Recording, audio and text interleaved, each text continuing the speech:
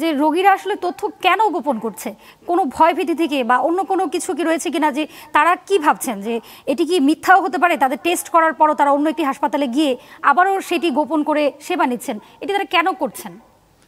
তথ্য গোপন করার ব্যাপারটা আসলে করোনা একটা এমনই একটা ভীতিকর অবস্থা সবার মধ্যে করেছে, এতটা করার কথা না। যেখানে চীনে ৯,০০০-এর উপরে রুগী ১,৬৬৭টার উপরে একটা স্টাডি আছে, সেই স্টাডিতে দেখা গেছে 81% রুগী সম্পূর্ণ ভালো হয়ে যায় হাসপাতালে ভর্তি ছাড়া।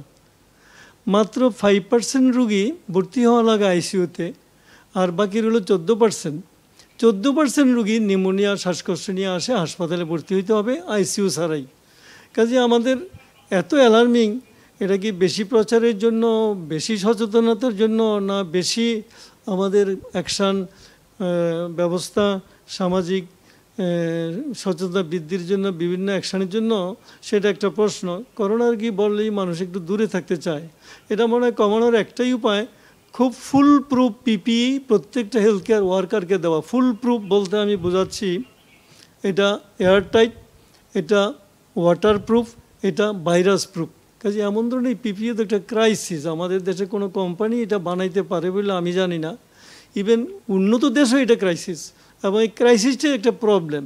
তো আমাদের এখানে যেগুলো অ্যাভেলেবল এগুলোকে আরও উন্নত করবো, এগুলোই যেন আমরা ঠিকমতো পড়ি। পিপিএ পড়াই তো হয় না অনেকের, হেলথ কেয়ার পার্সোনালদের ঠিকমতো পড়তে হবে। চেইন খুলে রাখলে হবে না, ফেসের প্রোটেকশান লাগবে, চোখের প্রোটেকশান লাগবে, মাথার প্রোটেকশান লাগবে, একটা অ্যাপ্রন পড়তে হবে হালকা, তার উপরে ফুল প্রুফ পিপিএ পড়তে হবে। That is a real full proof PPA. তাইলে তার নিরাপত্তা বাড়বে, তথ্য গোপন রুগী করবে না, রুগীর কাছে যাইতে কোনো হেলথ কেয়ার পার্সোনালও অনিরাপদ বোধ করবে না, তাইলে আমাদের উন্নতি ঘটবে। জি, ধন্যবাদ আপনাকে। আমি আবার আলোচনায় ফিরবো, তার আগে একটি ভিডিও বার্তা আমাদেরকে একজন দর্শক প্রশ্ন করেছেন, সেটি একটু নিয়ে আসবো। আসসালামু আলাইকুম। আমার প্রশ্নটি হচ্ছে, বর্তমানে আমাদের দেশে চিকিৎসকেরা করোনা আক্রান্ত হয়ে হোম কোয়ারেন্টাইনে রয়েছেন। তো এই বিপুল সংখ্যক চিকিৎসকদের অভাব আমরা কিভাবে পূরণ করতে পারি? জি, ধন্যবাদ আপনাকে প্রশ্নটির জন্য। অধ্যাপক মোহাম্মদ মঞ্জুরুল আলম, আপনার কাছে যদি প্রশ্নটি রাখি। আমি আগে বলেছি, সাথে আমি আরো একটি প্রশ্ন একটু নিয়ে আসি। আমাদেরকে আরো একজন দর্শক প্রশ্ন করেছেন, করোনার ভয়ে বারবার হাত ধোয়ার ফলে হাত ড্রাই হয়ে যাচ্ছে, এর ফলে কি করতে পারি? দুটি প্রশ্ন। প্রথম প্রশ্ন হচ্ছে যে আমরা ডাক্তারদেরকে সুরক্ষার জন্য আমরা বারবার বলেছি, এবং এই সুরক্ষা পর্যাপ্ত পরিমাণ এবং এটা প্রোটেক্টিভ যে মেজারমেন্ট, সেই মেজারমেন্ট নিয়েই ডাক্তাররা আমরা কর্মক্ষেত্রে যাব এবং রুগী দেখব।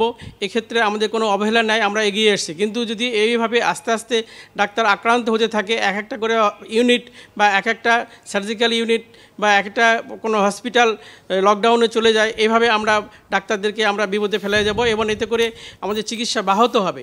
তাছাড়াও আমরা শুনে থাকবেন বিএমের পক্ষ থেকে বলা হয়েছে যে আরও অতিরিক্ত নবীন ডাক্তার বা এবং আরও ডাক্তার যারা বেকার বসে রয়েছে তাদেরকে তার এই সাথে সংযুক্ত করতে চাচ্ছে। প্লাস আমার অভিযোগ থাকবে এর সাথে স্বেচ্ছাসেবী কর্মী সংযুক্ত করা দরকার, যাতে করে তারা চিকিৎসককে হেল্প করতে পারে। প্রয়োজন হলে যারা ইন্টার্নি ডক্টর বা যারা পঞ্চম বর্ষে ফাইনাল বর্ষে অধ্যয়ন করছে তাদেরকেও এর মধ্যে যুক্ত করা যেতে পারে, তাতে করে আমরা ডাক্তারদের যে স্বাভাবিক চিকিৎসা এটা যাতে তার সহায়তা করতে পারে এবং চিকিৎসা চালিয়ে যেতে পারে। জি, আমি আরো একটি প্রশ্ন যদি নিয়ে আসি। অনেকেই মনে করছেন যে করোনার প্রতিষেধক আবিষ্কার হয়নি, তবুও অনেকে বলছেন যে করোনা মোকাবেলায় একটি বড় হাতিয়ার হচ্ছে নিজের রোগ প্রতিরোধ ক্ষমতা বাড়ানো।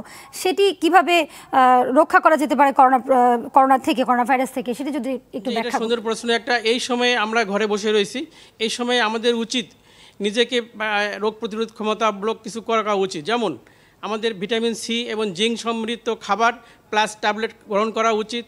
ভিটামিন সি যেমন লেবু, কমলা লেবু বা প্রচুর শাকসবজি এবং ফলমূল খাওয়া উচিত।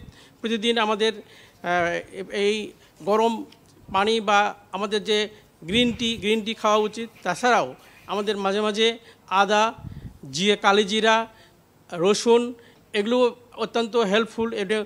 মধু এগুলো অ্যান্টিঅক্সিডেন্ট যদি আমরা ব্যবহার করি তাহলে আমাদের বডিতে রোগ প্রতিরোধ ক্ষমতা বেড়ে যাবে। এছাড়া যারা আমাদের বয়স্ক বা বিভিন্ন রোগে আক্রান্ত, যেমন ডায়াবেটিস কন্ট্রোলে রাখতে হবে, ব্লাড প্রেশার কন্ট্রোলে রাখতে হবে, এবং কিডনি রোগে তারা সব কিছু কন্ট্রোলে রাখতে হবে, যাতে তারা রোগ প্রতিরোধ ক্ষমতা এই সময় সবল থাকে।